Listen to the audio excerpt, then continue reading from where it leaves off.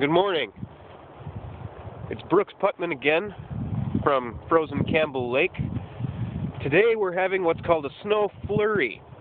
In the far north, when there's precipitation, it descends not as liquid raindrops so much as these gentle, billowy tufts of cotton called snowflakes.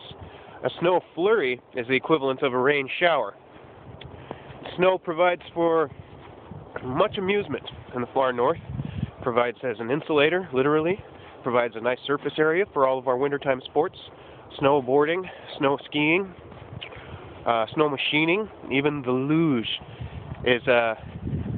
stands to benefit from the presence of snow.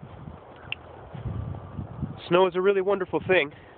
It's one of the special joys about the far north. There really is nothing like a snow flurry. It's breathtaking. I recommend you try it.